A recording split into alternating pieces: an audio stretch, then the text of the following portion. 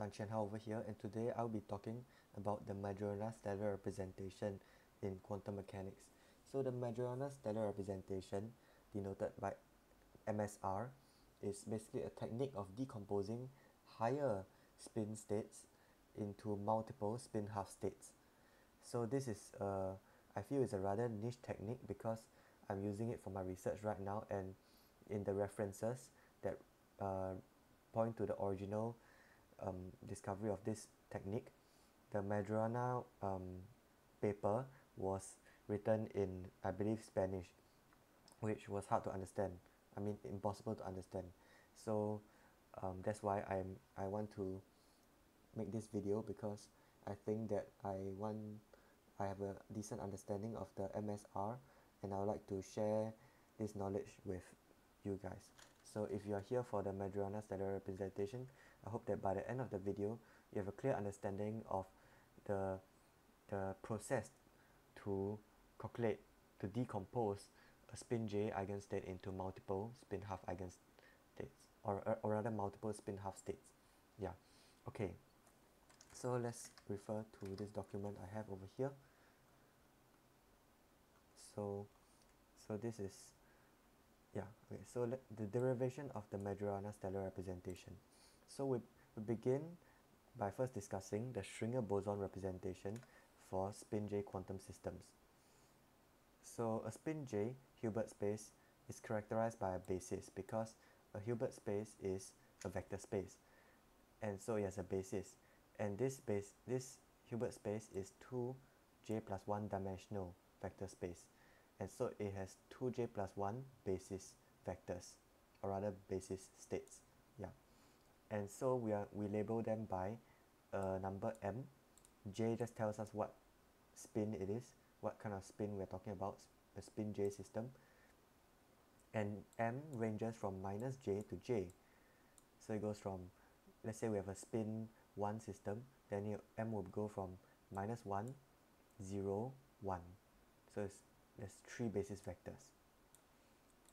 So a Hilbert space has these basis vectors, these basis states, as well as there's also spin operators that act upon these basis states in the following manner.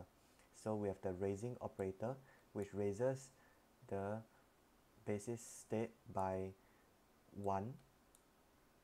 Then there's a lowering operator that lowers the basis state by 1. Then there's the total spin operator that gives you the J plus 1 eigen value, and then there's the spin in the Z component, which gives you the M as the eigenvalue. So yeah, so these spin operators allow you to essentially manipulate the basis vectors. Then one can check that these basis vectors, these spin operators obey the SU2 Lie algebra in the following manner. So the raising and lowering operators don't directly obey SU2 Lie algebra, but if we write the spin x component in terms of the raising and lowering operators, and the spin y in terms of the raising and lowering operators as well, then we can then the spin of x, spin of y, and spin of z spin operators would obey the SU2 Lie algebra commutation relation, or rather the Lie bracket. Now, if you want a further elaboration on this entire section that I've talked about so far, please refer to my previous video, because in the previous video I talked about higher spins in quantum mechanics. So this is just a brief overview of what a spin J Hilbert space equipped with spin operators is like. Okay, so with our understanding of spin J systems right now, let us see if we can find another representation of this spin J quantum system. So it turns out that we can define two bosonic modes, A and B, such that when we define the raising and lowering operators in a clever way, namely raising equals to A dagger B and lowering equals to B dagger A, and spin of Z equals to half numbering operator A and minus numbering operator B. If we define the three spin operators in the following way, and we impose that these modes are bosonic, meaning they satisfy these bosonic commutation relations, then we can check that they obey the following commutation relations, and we will check that soon in the PowerPoint slides. You see, I have a few slides in which we'll do the working to check that. So once again, I repeat, if we define two bosonic modes that satisfy these commutation relations, bosonic commutation relations, then and we also define the spin operators as such, then we can check that they obey these commutation relations among themselves. And these three, equation 29 to 31, these three commutation relations is actually precisely equation 25. It obeys the S. So these three operators obey the SU2 Lie algebra as well. So this will require some manipulation to see clearly, but we will also cover that later. So we have managed to, in a sense, replicate the SU2 Lie algebra using two bosonic modes.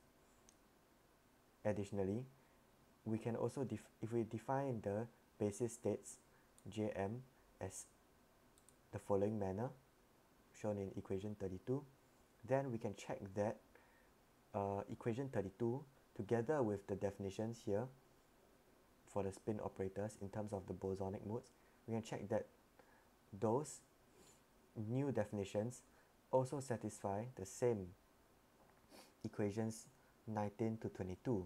Basically, the new raising and lowering operators, the new total spin and spin Z operators, these new spin operators, which are defined in terms of the two bosonic modes, they also behave exactly like a spin J system, and that is therefore the Schwinger boson representation for spin J states. So all in all, we first examined the algebraic structure of spin J quantum systems, which is in essence the spin J Hilbert space, together with the SU2 Lie algebra. Then we defined some operators in terms of two bosonic modes, and we will verify that these new operators behave in the exact same way as the spin J system in terms of algebraic structure. And in turn, we say that these two bosonic modes are the Schwinger boson representation for these spin J systems. So now, before we move on to the Majorana stellar representation, we will verify what we have claimed so far. So let us jump over to the slides. So first of all, let us verify that S plus commute with S minus equals to 2SZ. Okay, so if you want to skip ahead into the Majorana stellar representation, please feel free to do so, because the next probably 20 minutes is going to be me deriving all the claims we had so far. Okay, so let's see. We first have S plus equals to A dagger B, right? So I'll just write the commutation relations here. So A dagger equals to A dagger minus A dagger A equals to 1, and also B dagger equals to B dagger minus B dagger B equals to 1, and A commutes with B. So we have this S minus equals to B dagger A from the definition here. So so commutator of S plus and S minus equals to A dagger B dagger A minus B dagger A dagger B. Okay, so we can bring all of these to one side. Okay, so A dagger A, B dagger minus, I'm doing this exceptionally slowly so to make it clear, but I will speed up a bit more later on. A dagger. So basically the A's and the B's commute, so I just brought them together. So you can see that this is A dagger A, and then B dagger equals to 1 plus B dagger B, right? So this is 1 plus B dagger B minus B dagger B 1 plus A dagger A. And so if we equate these, then we multiply it out, we realize that the A dagger A, B dagger B cancels with the B dagger B, A dagger A. So this term cancels. So in the end we get A dagger A minus B dagger B, which is precisely 2s of z, because s of z is half of the numbering operator here minus the numbering operator there. Yeah. So we have verified this equation. Now for the next one, s of z, reminder, is half A dagger A minus B dagger B, and s plus equals to A dagger B. So let's evaluate this. Sz s plus equals to half A dagger A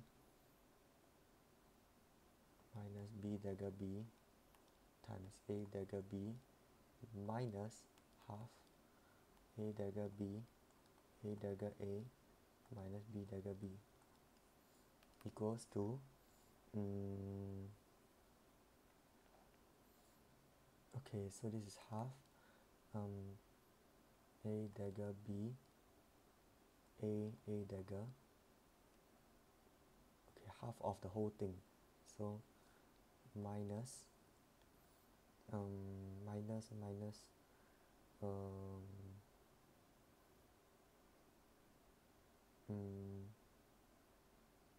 this will be B dagger B, A dagger B minus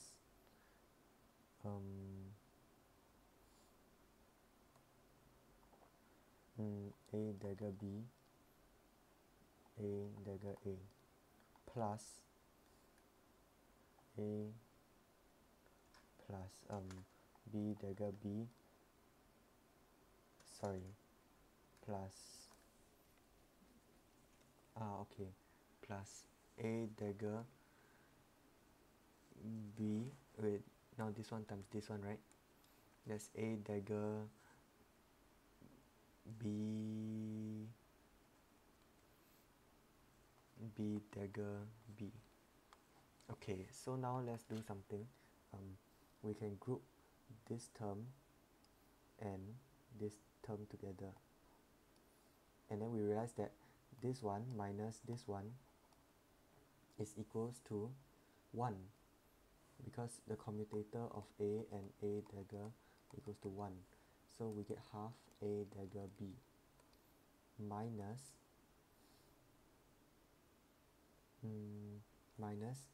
so this one is there's a B dagger B minus, okay, so minus A dagger B minus B dagger B minus B dagger B. Sorry, okay. I'm so sorry for this. Let me just rewrite this term. Let me just rewrite this term as A dagger B dagger B B. Yeah, because I want the middle two terms. So you can see the middle two terms here. They are quite nice. So it's A dagger B dagger B minus B dagger B. and the center here is minus 1. So it will be half a dagger b plus a dagger b equals to a dagger b, which is precisely s plus. Okay, then for the s minus, we have, so sz equals to half a dagger a minus b dagger b, s minus equals to b dagger a. Okay, so sz s minus commutator equals to half a dagger a minus b dagger b, b dagger a minus half b dagger a dagger a minus b dagger b equals to half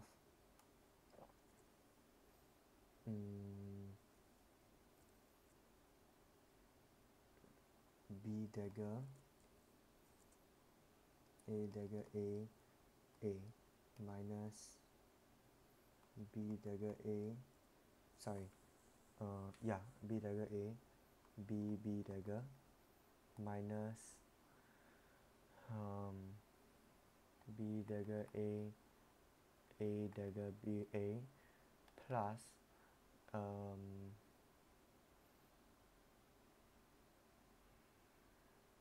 b dagger a b dagger b equals to, so we can group it once again. We group this one with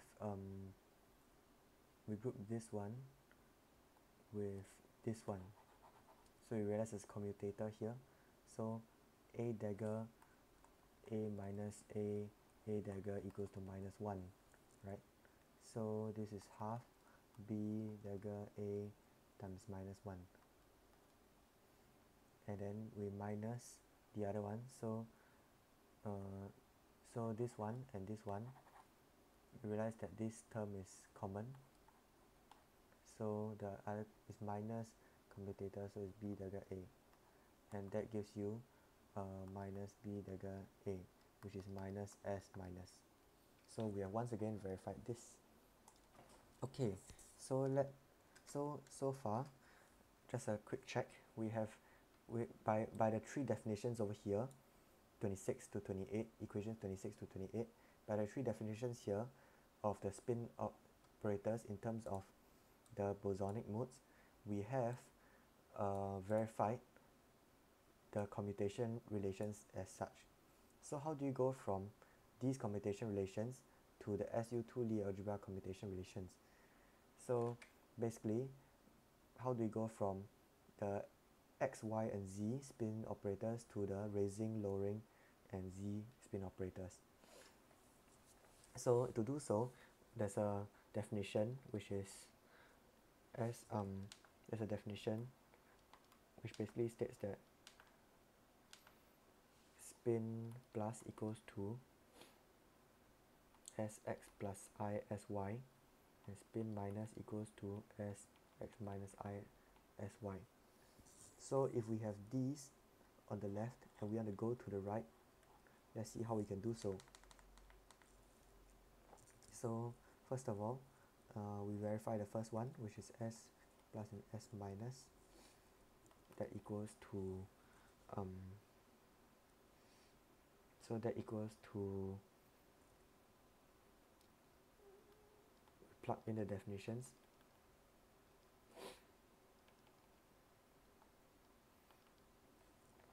So the commutators of x and itself, if you commute with yourself, then it just vanishes. So we only need to worry about the ones where you don't commute with yourself.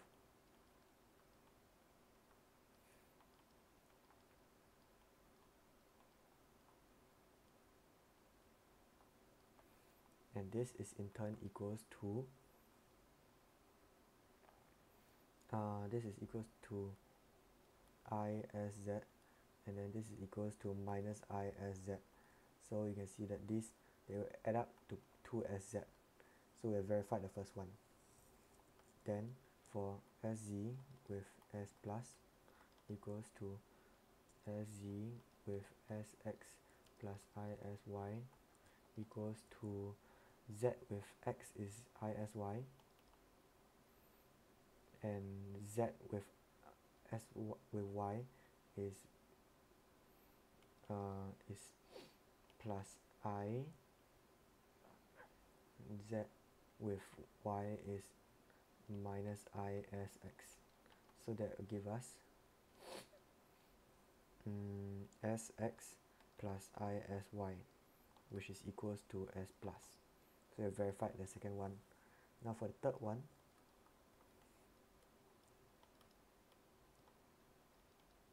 sx minus I as y equals to z with x is once again I as y,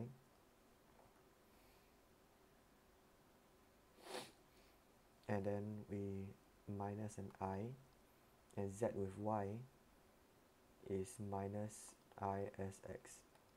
So that will give us minus sx plus I as y, which is equals to minus s minus. So we have verified that. So we have verified that the left goes to the right. So let's verify that the right goes to the left as well, which shouldn't be too hard because we're simply inverting the relations. So what is it like is simply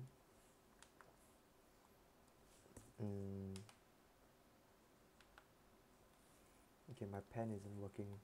Okay, great. So sx equals to half s plus s minus, sy equals to 1 over 2I s plus minus s minus. So we just plug it in. So sx sy equals to 1 over 4I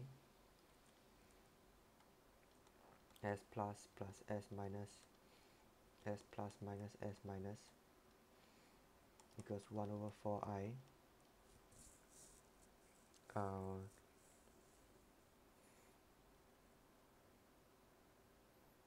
minus s plus s minus plus s minus s plus equals to 1 over 4I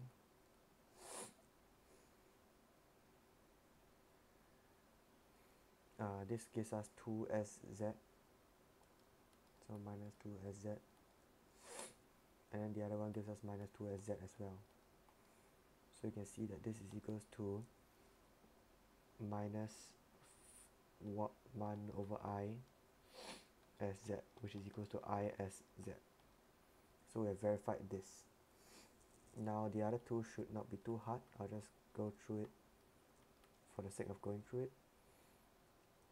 Sy and sz, that would be 1 over 2I s plus minus s minus sz equals to 1 over 2I s plus with sz gives us minus s plus, and minus so the s minus with sz gives us minus s minus, but there's a negative sign there, so this should give us plus s minus.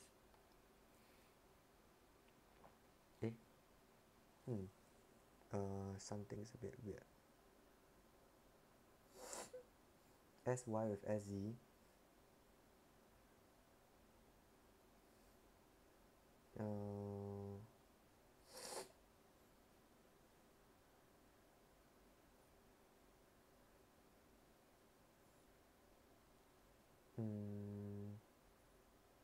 let me think, hold on.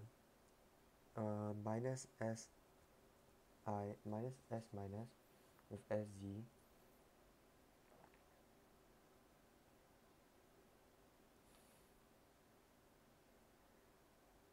oh, sorry, this should be a minus sign, and then that makes a lot of sense because it's so there'll be minus 1 over I, which is I as x. Yep, so we have verified this one. Now sz as x is simply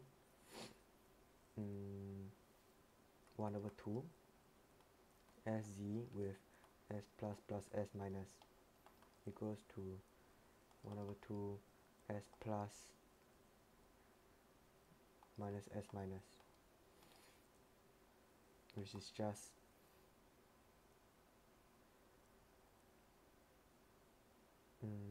am I missing a minus sign again?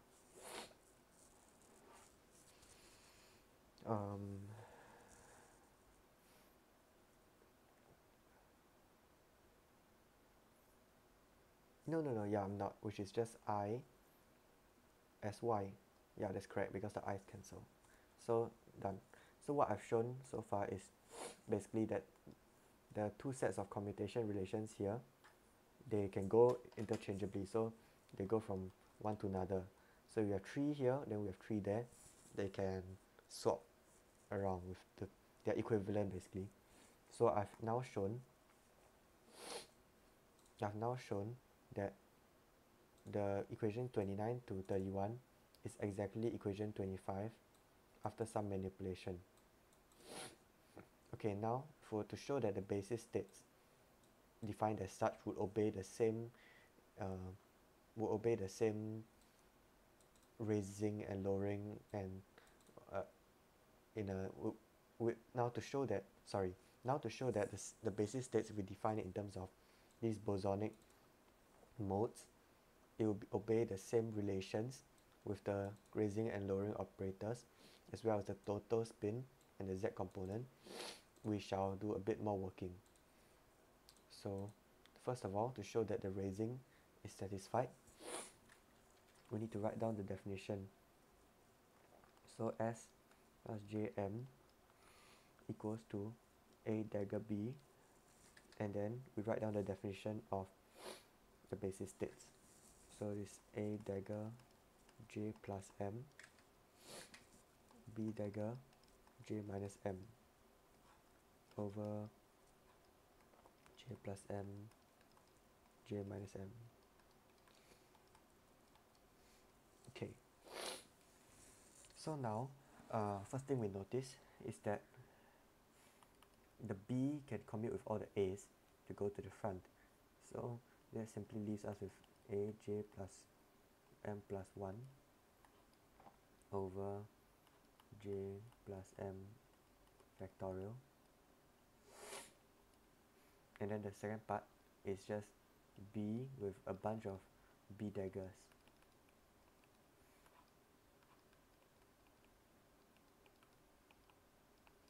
Now, when we have this whole string of B's and B daggers, let's see what we can do with it. So the first one we can do is to commute the first two. So remember that B dagger minus B dagger B equals to 1, right? So this in turn equals to 1 plus B dagger B dagger, sorry, B dagger, so on B dagger. And we keep track of the number of B daggers. At first there's J minus M of them. So now there'll be now there'll be J minus M minus 1. So so there'll be, so that's that. So B minus J minus 1. So if I expand this out, okay, there's a mosquito flying around me, which is really annoying.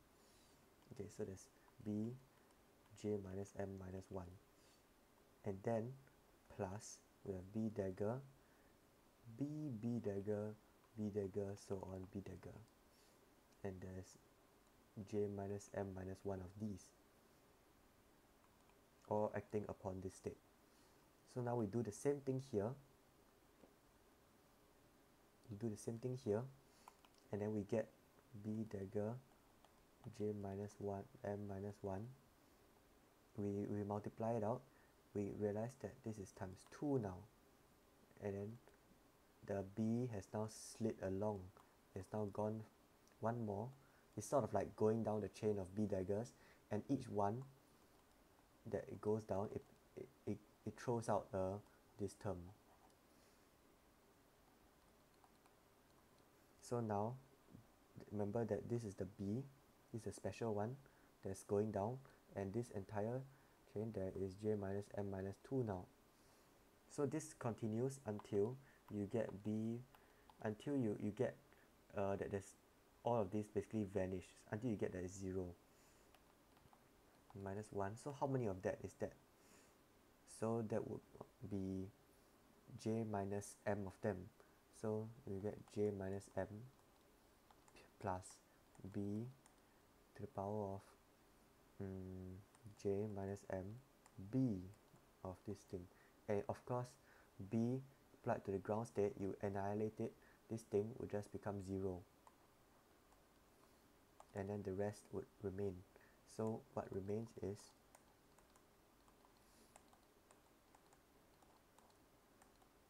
this.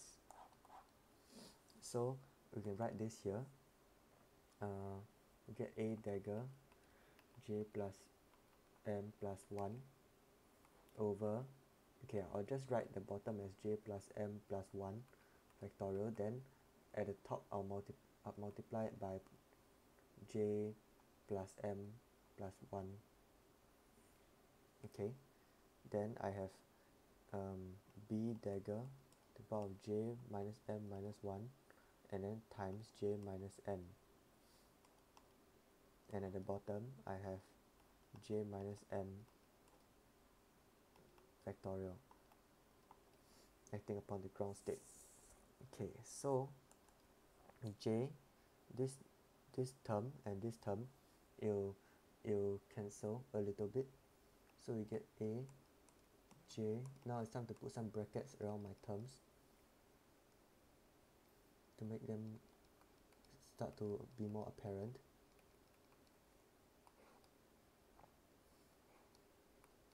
J plus m plus 1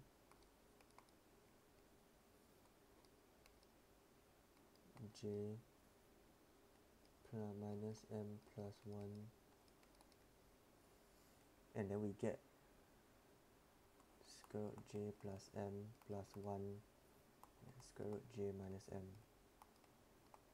and this in turn is the same thing. It's essentially j m plus 1, but with this prefactor, which is now j square minus m square plus j minus m, which is in turn j plus 1 minus m plus 1, and we are done. So we have verified this equation, yay. So yeah, so the raising operator acts upon in that way. So this same thing for the lowering operator.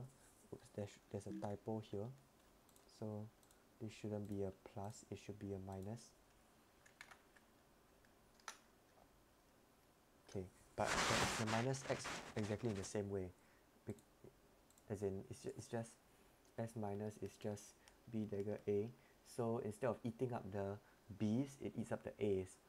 So yeah, honestly I don't think there's a point going through this, because I've already gone through the tedious steps here. So this is just the same thing. Now for s squared.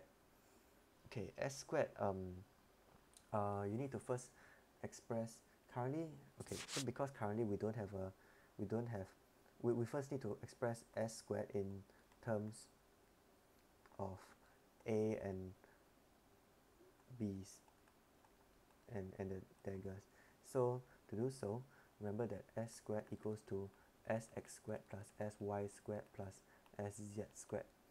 Okay. Yeah, okay, actually that will mean that we should do sz first.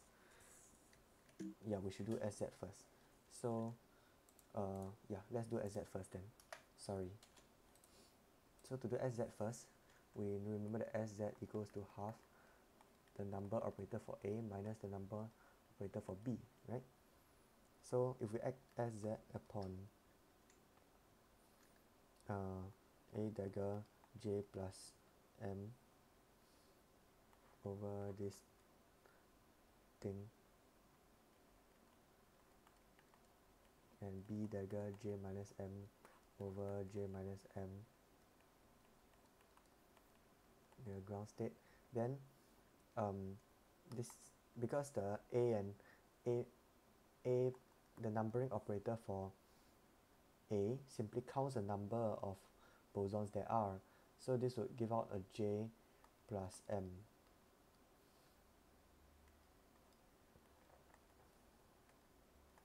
And then the B would give out the number of B bosons, so that would be J minus M.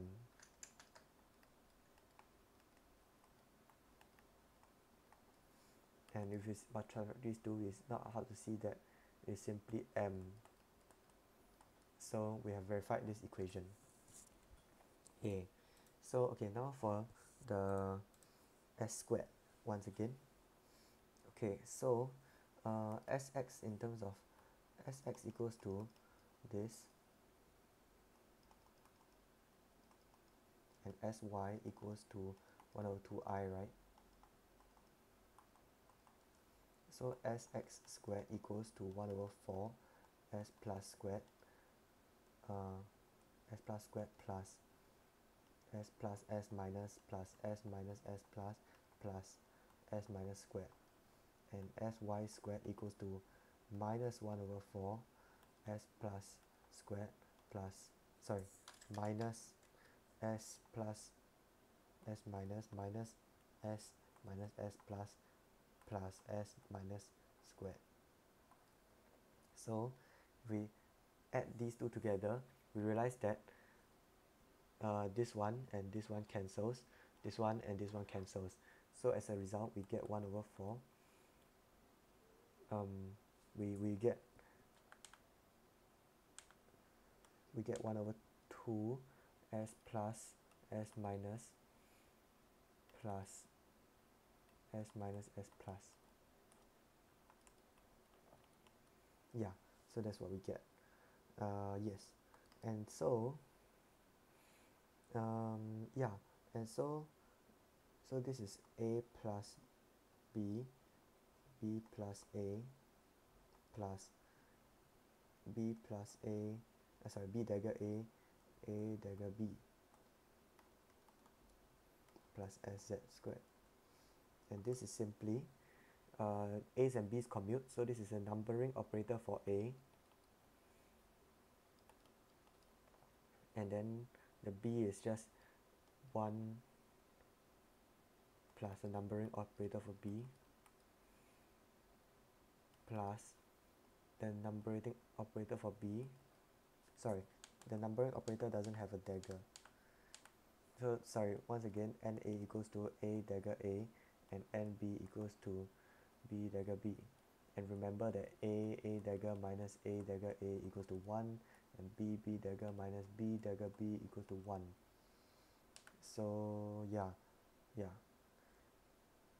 So okay, B, numbering operator for B, 1 plus NA. Is that right? Yes, plus SZ squared.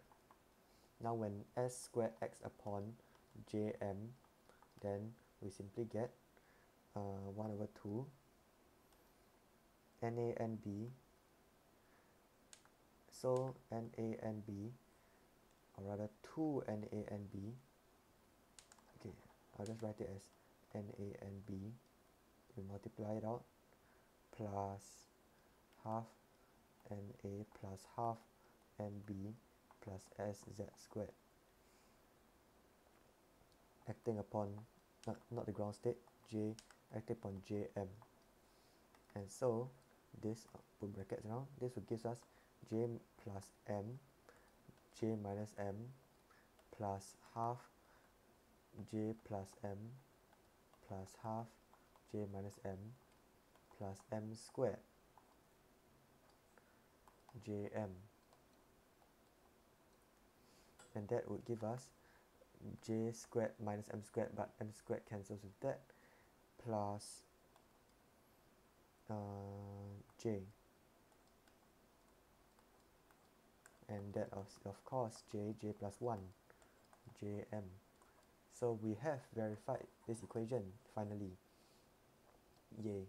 So okay, so now that I have gone through the tedious process of explaining, of deriving each of the steps here, that I've made some claims here, and now I've proven to you that those claims are in fact proven and verifiable. Let's move on to the Majorana stellar representation finally. So we have seen that the basis states can be represented as the two bosonic modes, right, acting upon some ground state.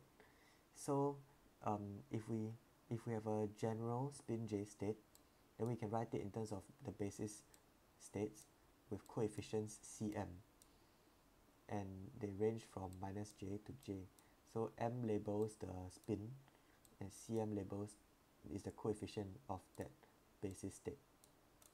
So each of these basis states can be represented in the Schwinger boson representation as such, and you realize that the A daggers and B daggers here can be factorized into a bunch of these factors with zi's.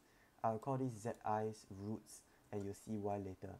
So it can be factorized, a general spin J state can be factorized as a bunch of bosonic creation operators with some roots zi. So we want to find the value of these roots that satisfy equation 34. So let's expand it out. We get aj to the power of 2, a dagger to the power of 2j, a dagger 2j minus 1, b dagger, and then the sum of the roots.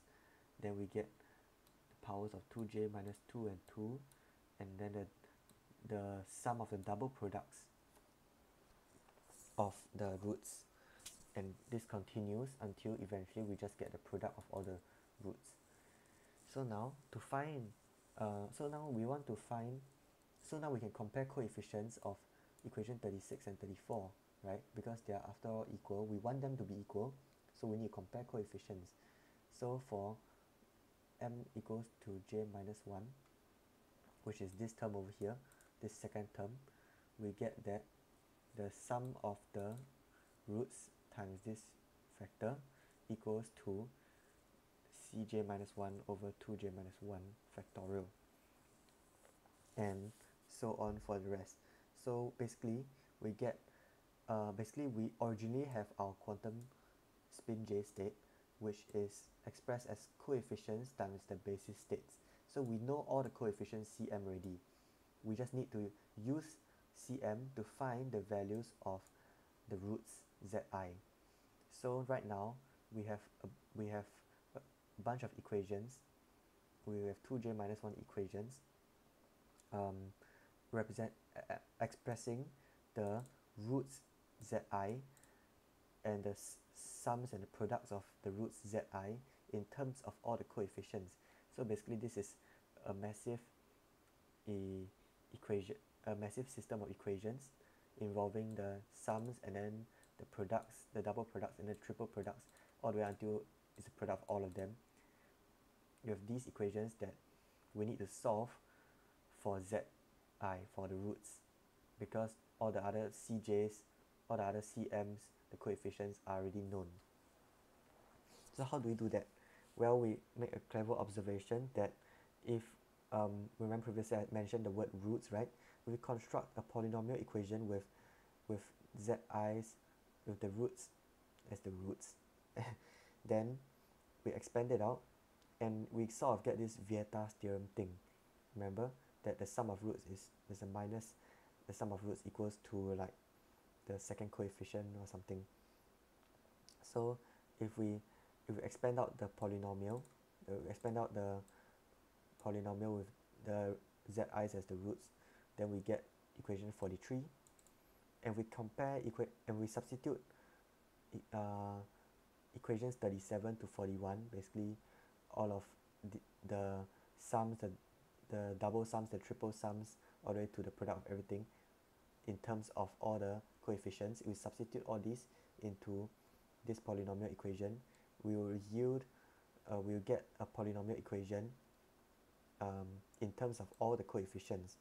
So essentially, in order to find the values of the roots, in order to find the values of zi's that satisfy equation 34 and 35, basically satisfy this expansion, in order to find the values of zi that allow us to factorize the bosonic modes, we need to solve this polynomial equation. So this is easy to do because a polynomial equation can be solved numerically in, let's say, Mathematica, and that will give us numerical values of the roots, and then the roots, then we can now finally factorize our bosonic modes as roots. So it turns out that each of these roots, zi, would then be stereographed. So we get a bunch of roots, right? So it's, for example, in this case, we get two, in the case of three band models. Okay, three band models is basically a spin 1 system. We get this quadratic equation, which gives us two roots. So it gives us this and gives us this. And then the two roots, we perform a stereographic projection. We perform a stereographic projection of the complex plane. Let me just write it out.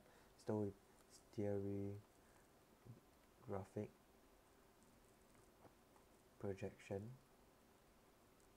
from the complex plane to S2, and as a result we get 2 points on we get 2 points on the sphere, and actually they are entangled also, but that's a side note. So we get 2 points on the sphere. So what we have done is we have turned a spin 1 system into 2 times spin halves,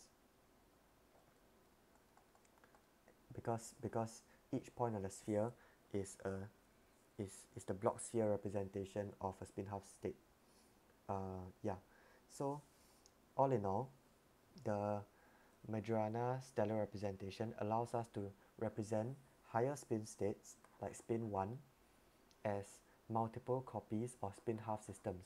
And why do we want to do that? Well, in the context of my research, spin half has the block sphere representation, right, which is a very nice geometrical picture for stuff like Berry curvature, because Berry curvature can be interpreted as the differential solid angle of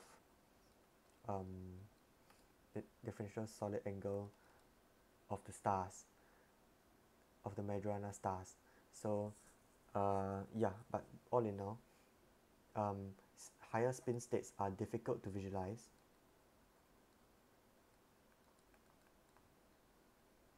but spin half states are easy to visualize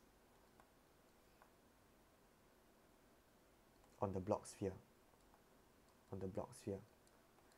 So that is essentially the power of Majorana stellar representation. So I hope that you have taken away some understanding of the Majorana stellar representation. If you have, please leave a like and comment, because comments really mean a lot to me. So that's all I have for today. Have a nice day. Bye.